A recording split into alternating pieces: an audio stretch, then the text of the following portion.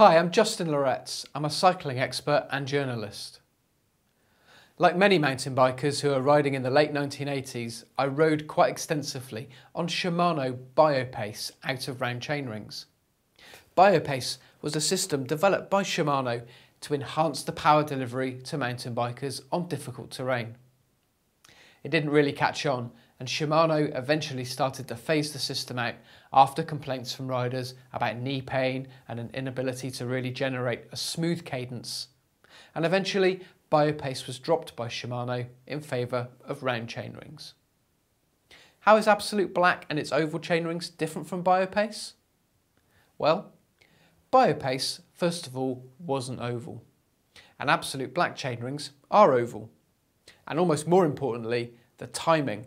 And by timing, we mean the position of the oval in relation to the position of the crank arm is different by 90 degrees, which gives a completely different effect to the rider and creates a much different feeling through the cranks, and is actually designed to create the benefit that Shimano Biopace was looking for but failed to master, more cleanly and more clearly. In short, that is what Absolute Black are delivering, is the real benefit of ovality in chainrings.